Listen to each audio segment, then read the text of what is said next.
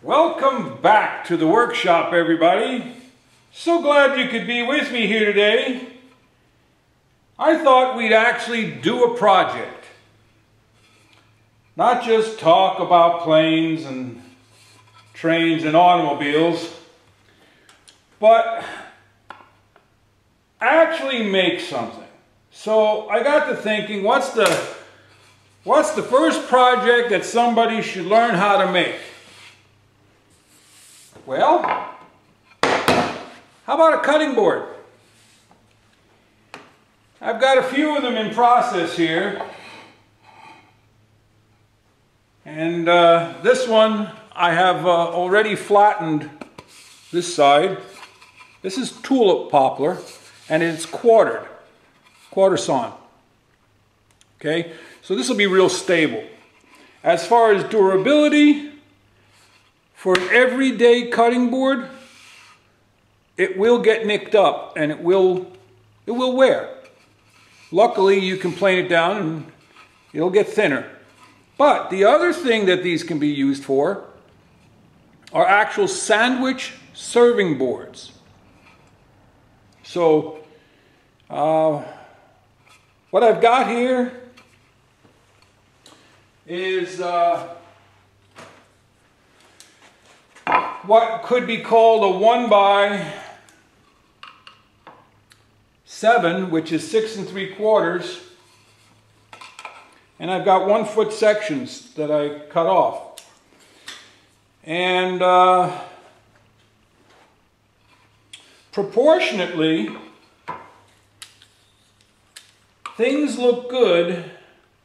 Yep, 6 3/4. Things look good when you use the golden rule. The golden rule states that one dimension is a proportion of the other dimension, giving it a pleasing look. And for real simplification, it is the short length, 6.75 times 1.618.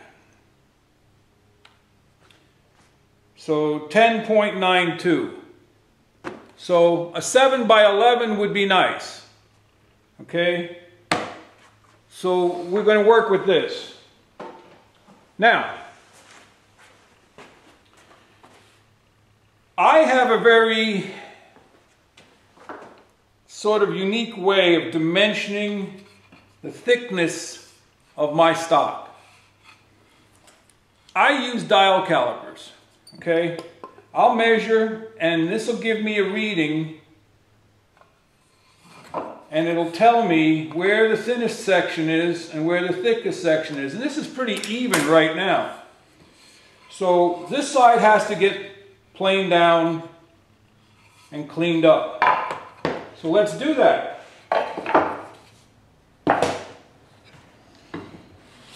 Now, when first starting out on a rough surface, you don't have to put any sort of pencil marks or anything, but if you want to, you can. And you work from one side to the other.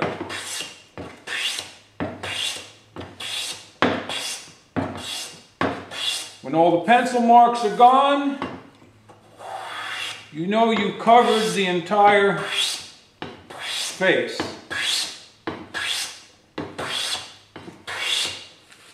So, another way you can do it is, if it's a board that's been laying around, it has oxidized, so there's different colors in the wood. Once all the colors are gone and the wood is brighter and more fresh looking, then you also know you've made it past the oxidation.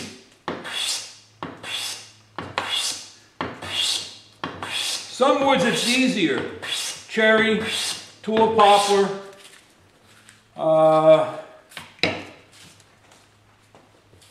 pine. So now this tells me I've got a little under a 1/16 to remove. and that this corner is the thinnest. So I'm going to up the ante here a little bit, advance the iron.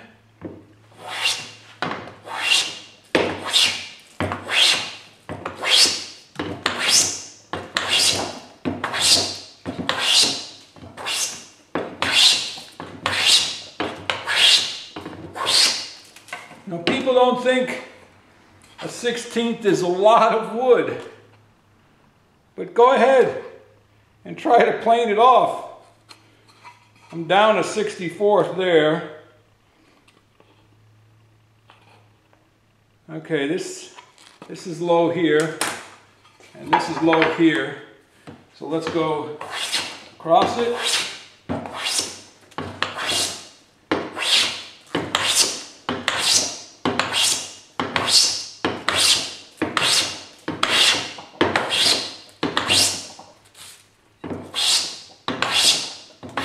Okay, might be time to back off on that cut. No, that was about a 64th. All right, I'm a 32nd high there, 32nd high there, 3/64ths, 3/64ths, 3/64ths. So that's how I do it. You can take your marking gauge.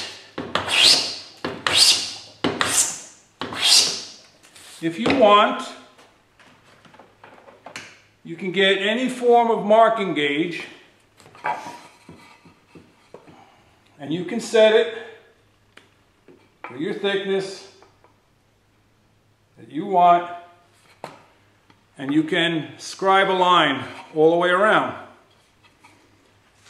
I find that this, for me, works.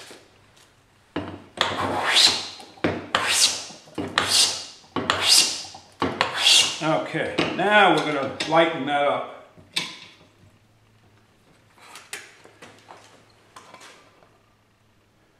So these would make nice little sandwich serving boards. And it is the project that I recommend people do first when they're just starting out. You can use tulip poplar. You could use pine, I don't recommend it. Soft maple would be nice. Cherry would be good. But I would not use any oak. I would not use walnut. Poplar is a really good wood to practice on. It's affordable, it works nice, and if you can get quarter sawn like I have here, it stays nice and flat. So it gives you the opportunity to practice your planing techniques. Now, as I work through the thickness here, I'm about a 64th from final dimension on this side, a little more over here. So as I start working through this, I will also flip it over and test for flatness on the bench. Your workbench needs to be flat, reasonably flat, because you use it. See, there's a hollow spot there, and there's none there. So these corners are touching here and here. Now I sight down it, and it tells me I've got a couple high spots.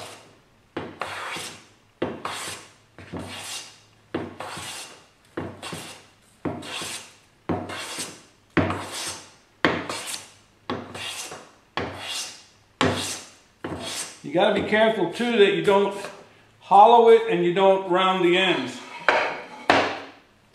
You don't get sawdust underneath it.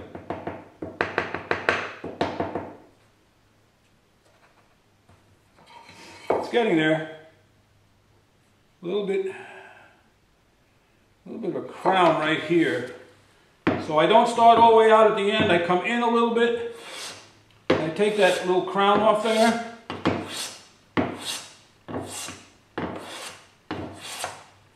And test it again. And that's about it, really. That's how you do it. So, how close are we now? A 64th there. A little less than a 64th there. Almost a 64th there. We're real close. Thick spot is right there.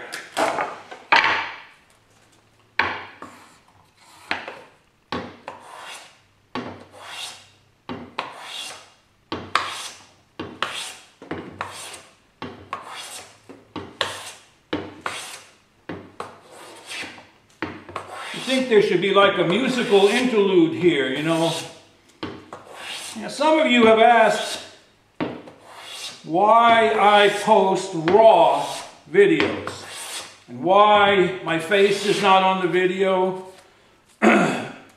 Simply put, and I may have said this, excuse me, in an earlier video, I'm all by myself.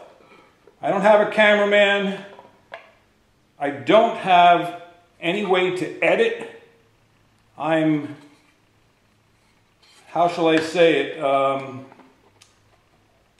I've got a few challenges there. I'm not technically savvy. And I have some visual challenges. So, I don't do any editing or anything fancy.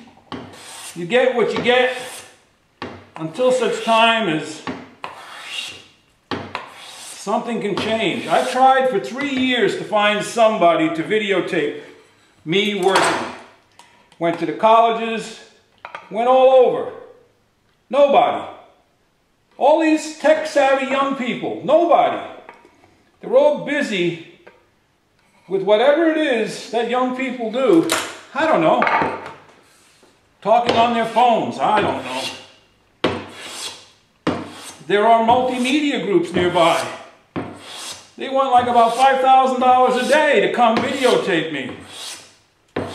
I'm like, well, that's not going to happen.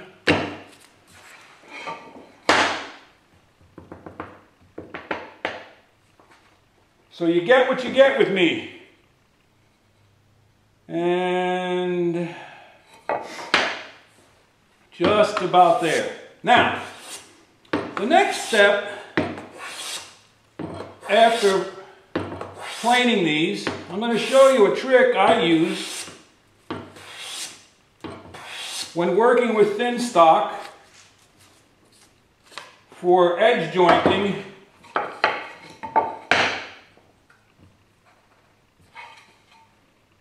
There's a little bump somewhere. I can feel it. Can't see it. But we're going to assume it's right there or right there.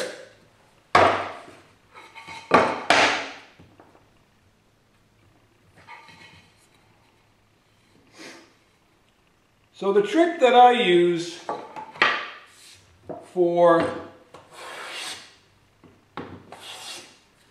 we'll call this good enough. It's very close. And so, I don't know if you can see this, we'll try to get this on camera, but my dial indicator is 64th inch increments. And all I do is check it.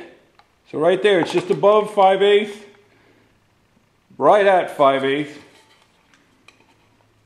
just a hair above and right at 5/8. It's good enough. So, that's that. We don't need this anymore.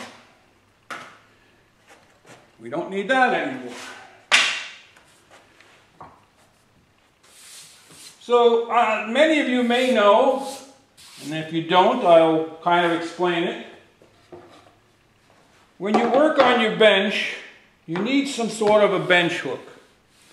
And you can't see all of that, can you? Can we move it back here? Yeah, here we go. We'll move it back within the camera. There we go. So this is a very simple bench hook. Made this a while back to act like a shooting board. But this does not really work well if you want to cross-cut your work. And I'll show you why in a minute. What I do on my bench,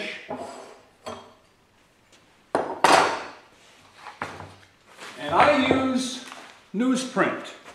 I lay a piece of newsprint down, making sure there's no dust on the bench. And then I put a bench hook over that newsprint and make sure this is smooth right here. Okay? That's down. I close the vise on it. That's not going anywhere. Why the newsprint? Very simple. Some of you may have experienced that if you lay your plane down on its side on your bench and you go back and forth dozens of times, you leave black iron marks on your bench, or you may scratch your bench. So I do this, and it's just newsprint, okay? And if you want, you can even take a little bit of your oil and strike it on there and set it in place and move it back and forth, and that oil goes into the newsprint and you're good to go. So if you're making a fancy shooting board, you would have a second board underneath it that's very slick, and then this would rest on that. And if you're cross-cutting, you would also extend it out this way so that when you're done with your cut, you're not cutting your bench. All right. So I rough cross-cut these when I was preparing the stock, but now we want to straighten and square that edge. I use my bench hook, which acts as a planing stop, and I'll come back here and I'm pressing down on the workbench.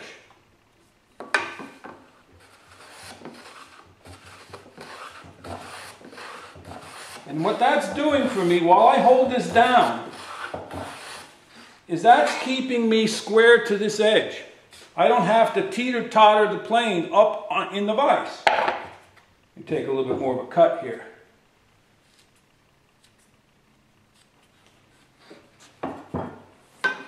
Okay?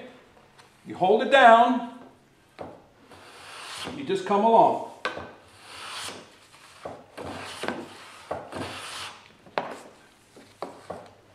And this first one is critical because you want to get that one square and straight. I'll show you why. So I look down it, I eyeball down it. If it's straight, it's straight. I see a little bit of a bump, but it is square. So now I'll come back and I'll take a cut out of the middle, a second cut out of the middle, and then one final pass. Straight edge it with my eyeball. That's straight and square. So, next is to shoot the ends square.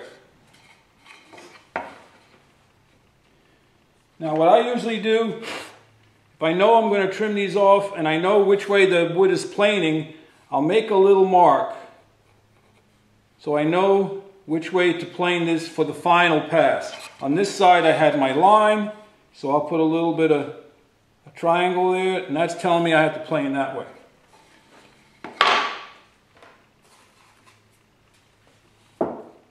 When you're shooting end grain, with a shooting board or even just a bench stop like this, first thing you want to do is knock a little bit of this corner off. So flip it over, put it in here at about a 45, put the heel of your plane in, bring it in, and then just nick it. Just nick it there so that when you start planing the end grain,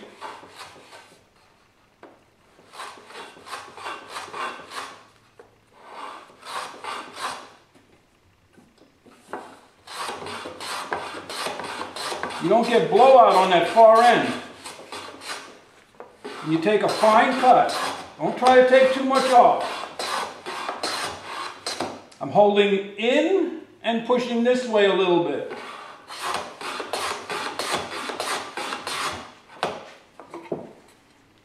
So there you go. Can you see how nice and clean that is? See, no saw marks, no scratches, no chisel marks, nothing. It's just nice and smooth. You get a little bit of fuzziness at each outer corner, but that's why you put that little chamfer on the corner. You do. Now, if we want to make this precise, we now measure out 11 inches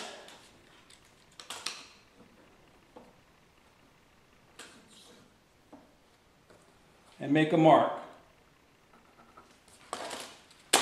Take your square using your reference surface, your reference edge, and you can make a pencil mark. Doesn't have to be heavy, just a light one so you see it. Now, you can double check your width on both ends.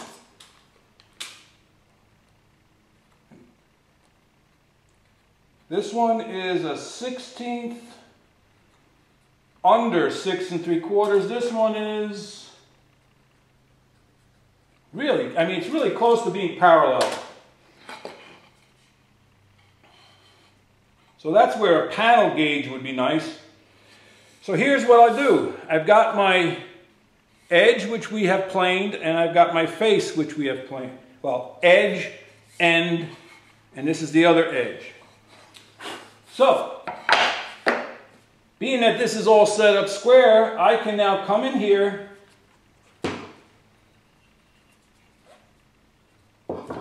and use the shooting board to just parallel it.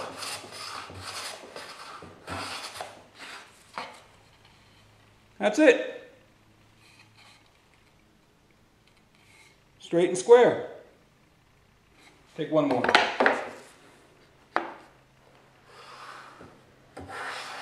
There we go. That's pretty. For a sandwich board, that's as straight and parallel as I need it. Now,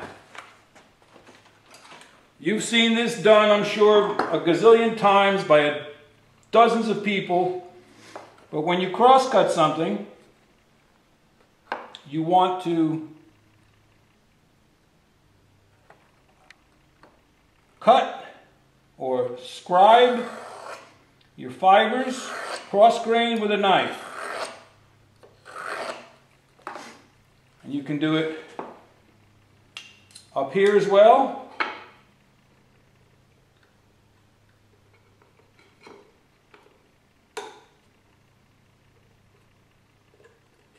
It just has to be a little bit. Stops your tear out.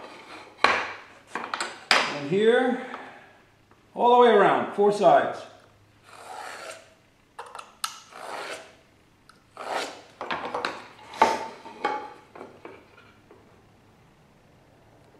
And that should end up joining those 2 corners if your work is square.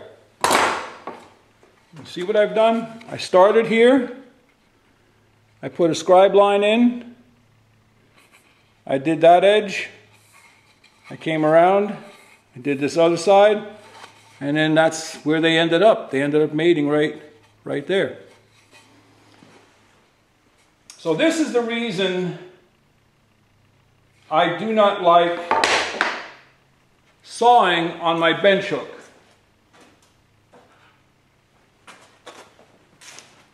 If I were to saw right here and I complete the cut, I go into my workbench top.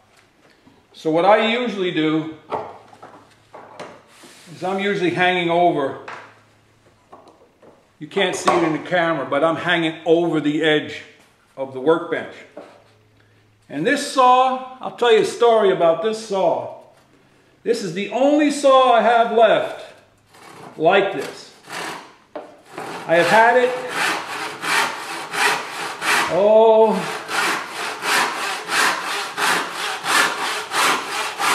40, let's see, 44 years.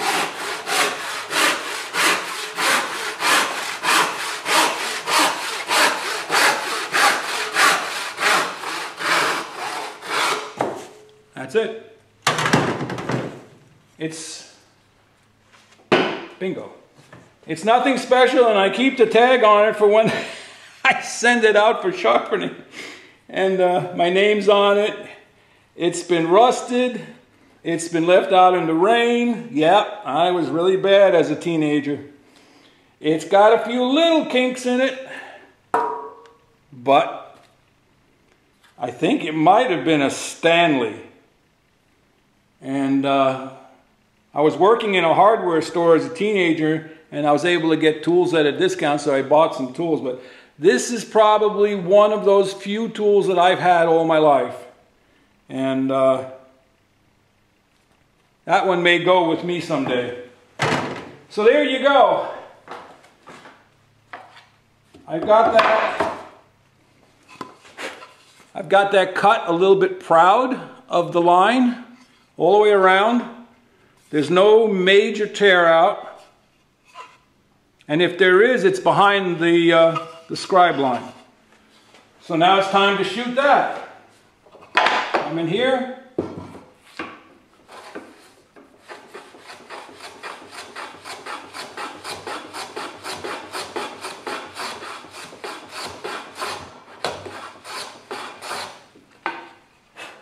We're going to put a little chamfer on that corner too. I don't want to blow that out.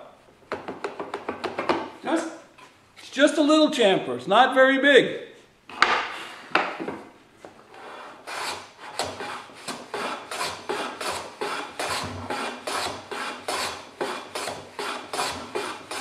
Remember, this hand is pushing towards the stop and in. If you can hook a finger around the end of the piece, that helps too. You can't always do that.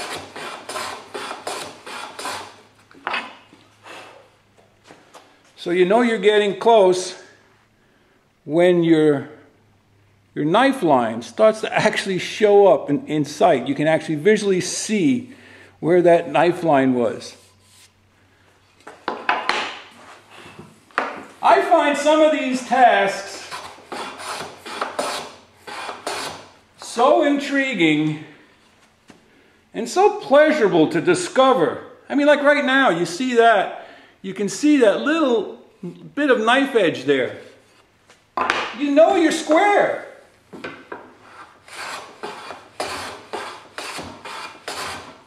I want to go just up to it. There's just a little hair of it showing there still.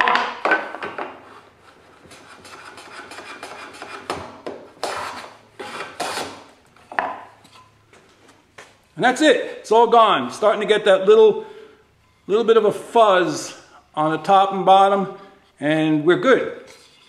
There. Part one of making a cutting board is done. That's it, folks. You feel like a superhero when you're first starting out and you make something that's just a board. These edges are done, and that's done. After this, I'm going to come back tomorrow, and I'm going to put some edge treatment on here. It could be as simple as a chamfer. It could be a chamfer into a round, and you can do it on the corners. I'm not sure how I want to do all of these. These are going to be a gift. Not sure yet. But that's all there is to it. If you were building something, a carcass of some sort of chest, a box, a crate, that's the basic principle on how to prepare a piece of stock.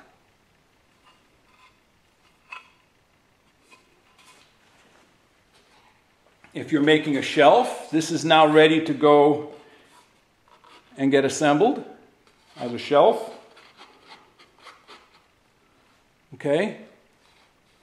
You could either put a dado in here or a dovetail key, sliding dovetail, or you could even just nail it right from the other side, depending on the level of refinement your work requires.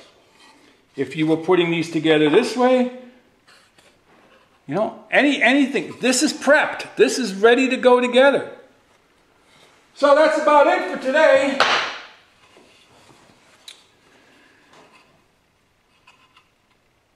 I encourage you, if you're new to woodworking, and even if you don't have all the tools, find someone near you who has a few tools, who knows how to use them, and go over.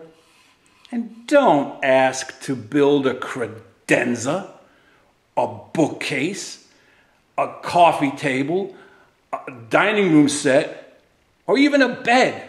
Go over and ask, hey, can you help me make a cutting board? Or you may want to make a cheese serving board or a bread board. You could just put bread on here. Just serve a sandwich on it. And after you finish, I guarantee this, after you finish taking a rough board, planing one face, thicknessing it, even all the way through, there's a lot of ways to do it. You can use the dial calipers like I did. That's a method I particularly like for thin stock. It gets me to within less than a 64th, because that's gauged by 64ths. That's close enough for me. But you can use the marking gauge, strike a line there, and when you plane down, you see that feather edge starting to show up. You can actually just mark it with pencil. Make a pencil marking gauge.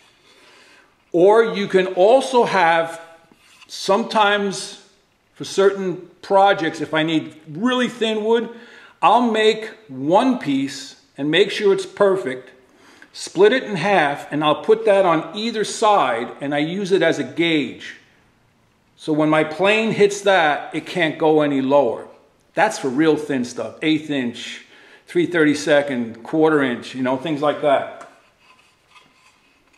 But if you're new to woodworking, by the time you make a couple hundred cutting boards, you'll have the planing, the sawing, the layout skills necessary to move on to building a box, a toolbox, with simple square butt joints or rabbet and butt, or even dado. Woodworking is not difficult, everybody. But you have to follow some of the rules. Come back tomorrow. We're going to put some, I'm going to think on this overnight and put some sort of decorative edge on this that's simple to do, that anyone can do. And then we may go off into another little realm of adding a little bit of maybe a grip, some sort of a grip under here. So I hesitate doing that because when you make something like this, it's usable on both sides. If you put the grip just on the bottom, then you flip it over, it's there. So maybe I won't, but maybe I'll show you on a scrap how to do that if you want to make a grip. But that's it. I want to thank you for sharing this time with me, and if you found something helpful, useful, give it the old thumbs up. There we go.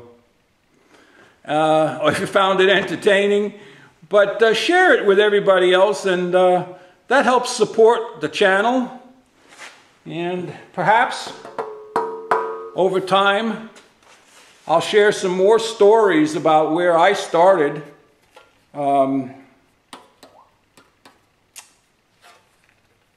Lots of stories. I apprenticed under a Dutchman that hit me in the head with a crowbar one day. Yeah, maybe that's what happened to me. But you did whatever the master told you. So head out to your shop. Go make some shavings. Walter out.